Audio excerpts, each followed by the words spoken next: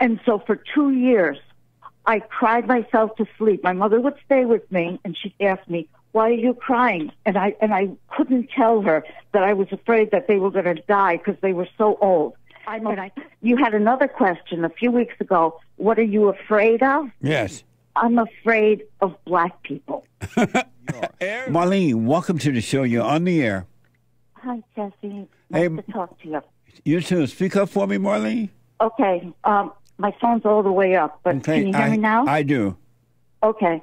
I really wanted to talk to that Dr. Frieda because I think having children like she did is extremely selfish to be older like that, to have children.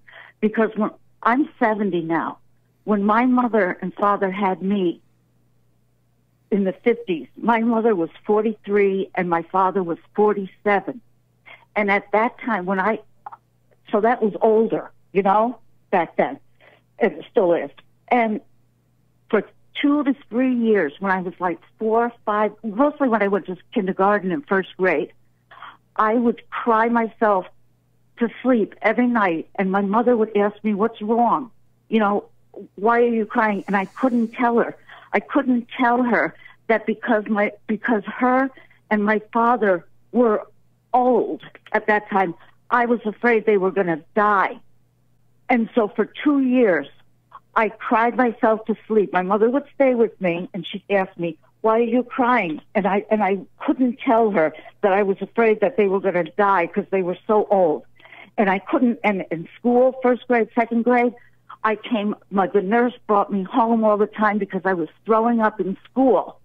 And that went on for 2 years. And I wanted to tell that lady that that's a very selfish thing for her and her husband to have kids that late, because the children know they're old, and that's how I felt. So that's what I wanted to tell her. But because that was a bad situation for you, why would you put that on her? She seemed as though and her situation is not like that at all. Why would that be bad for her and her kids just because it was bad for you? Well, I can't say that all kids would feel like that, but I know how I felt. Right, but that's just you felt that way. That doesn't mean everyone gonna feel that way. Well, I still think it's a disservice.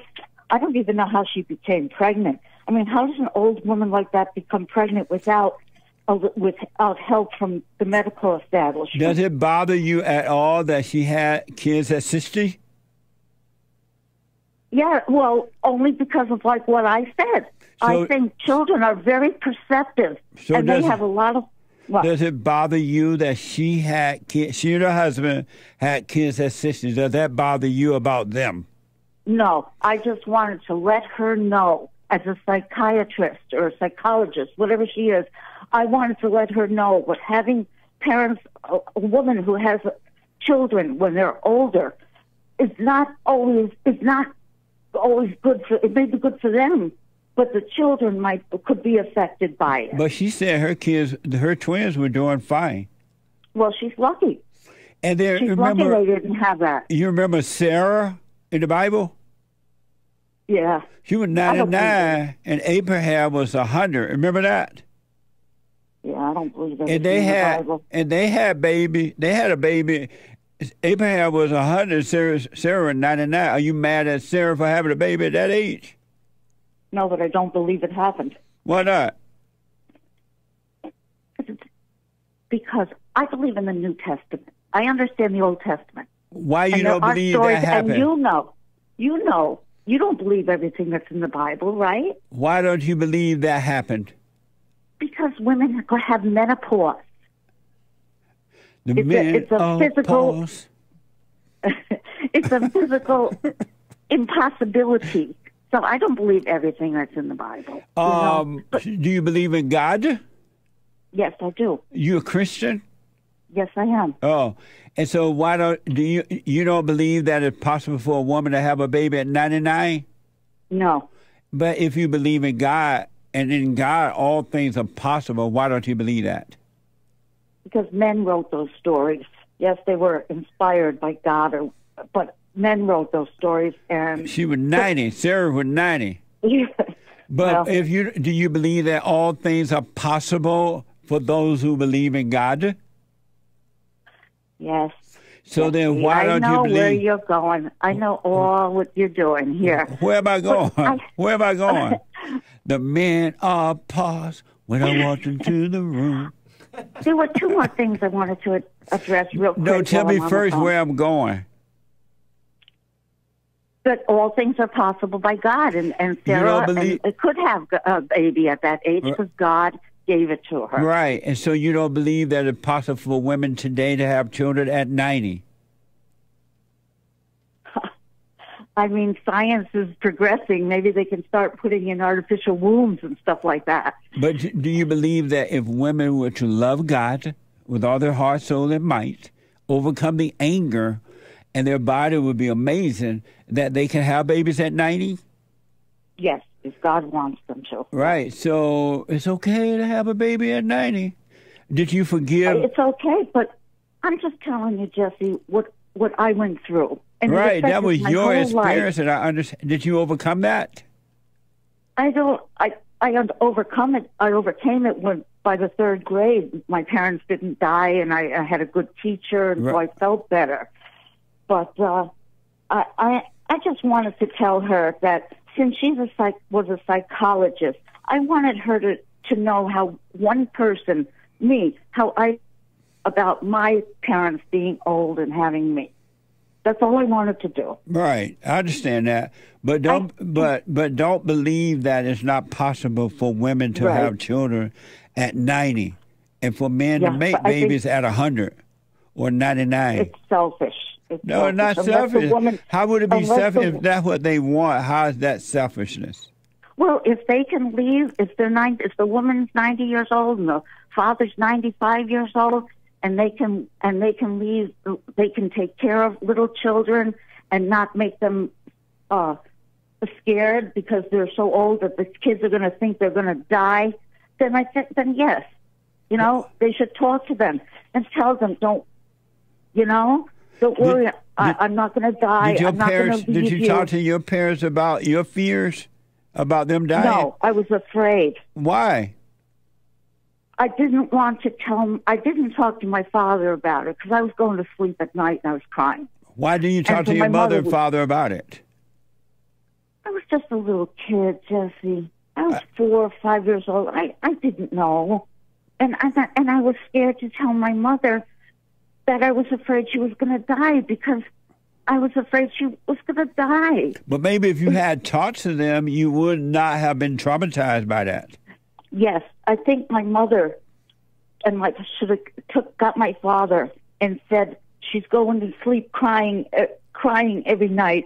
Something's wrong. We have to find out what's wrong. Yes. Let's talk to her, So your mother, I probably would have felt better. Your mother knew you were crying every night, right?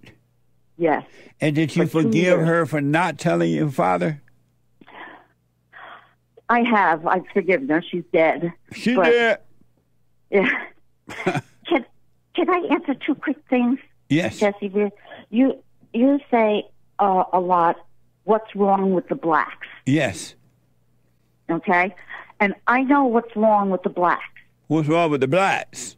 All they think about is being black. Yeah. That's on the top, and they can't write books. They can't think of anything else unless it's about talking or feeling about being black. Absolutely. Yes, and white people don't think about being white. Right. And so their minds, they could create things and invent things because they weren't stuck in this endless loop of saying, I'm white, I'm white, I'm white.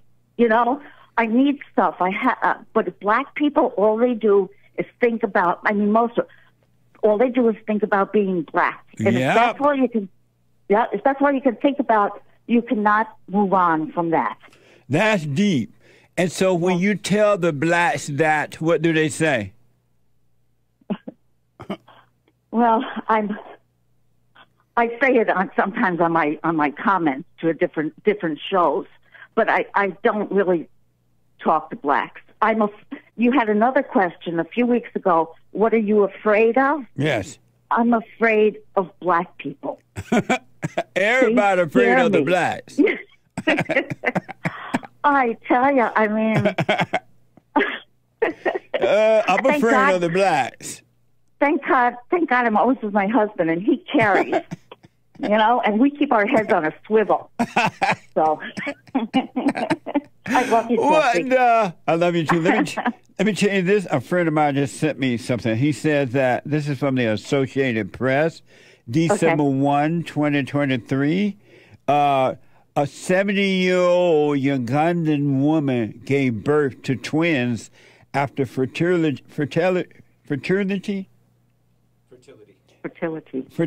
treatment. She was 70. So I don't like that. No. So, Marleen, black people in the world. Yeah. What? You know what I suggest for you, Marleen? What, Jesse? Go in there, get busy, get pregnant.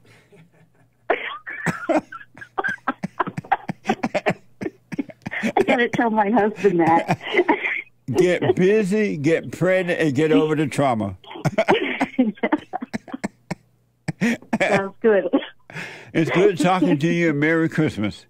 Merry Christmas to you and to everyone there. Thank you. I love you. Love you too. Okay. Bye-bye. Bye now. Get busy, Marleen. Make some babies. Tell your husband get busy.